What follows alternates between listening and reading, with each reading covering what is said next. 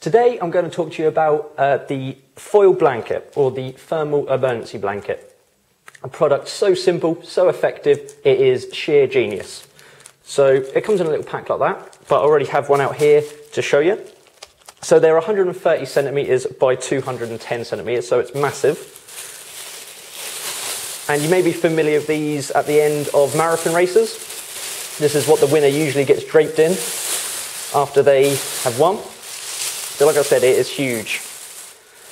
Basically what they're for is if someone is injured and needs to be kept warm to stop them from going into shock, you put them in one of these. Because it is a foil material, it reflects the heat, keeps them nice and warm, keeps the body heat trapped in there. So that's what that's for.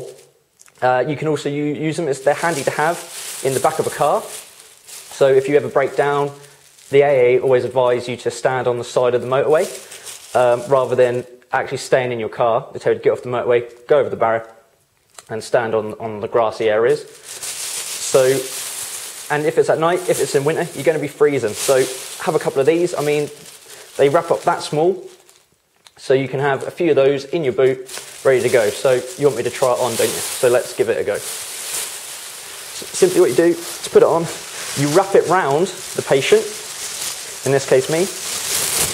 Never cover the face because it's very similar to like a plastic bag, so you don't want people to suffocate. Wrap it round over the shoulders, and you want to get it as tight as you possibly can on them, because then that keeps in the body heat.